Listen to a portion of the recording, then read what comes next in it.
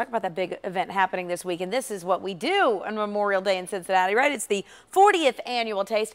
500,000 people will be headed down there over the course of the next 3 days, and vendors across the area will take over 5th Street downtown. And if you're expecting to go, you want to know, what to look for when you get there. That's why we have TJ Parker. He's the man on the scene. He's got a preview of the big event. TJ.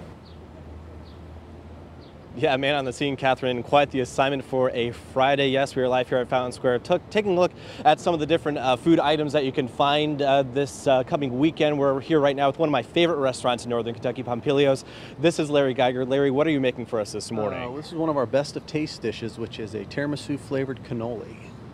Wow, that looks delicious. Now talk about this event and how long you guys have been a part of this. Well, we were one of the original restaurants that were in Taste of Cincinnati when it was on Central Parkway back in, I think it was 79, so this will be our 40th year. So we just love Taste of Cincinnati because it's a chance for us to get out of our little restaurant over in Northern Kentucky and come over here and just showcase what we offer over there. And it's such a great event because not only the restaurants, when you talk about the entertainment and just the type of people that come down, it's just a great experience. Yeah, and it's a great opportunity for people who've never been to Pompilio's to check it out. Yes.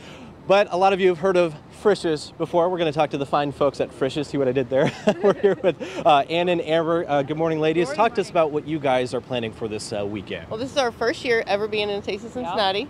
So we will have big boy sliders, fish sliders, and don't forget crinkle cut fries, onion rings, and of course, can't get a Frisch without a hot fudge cake.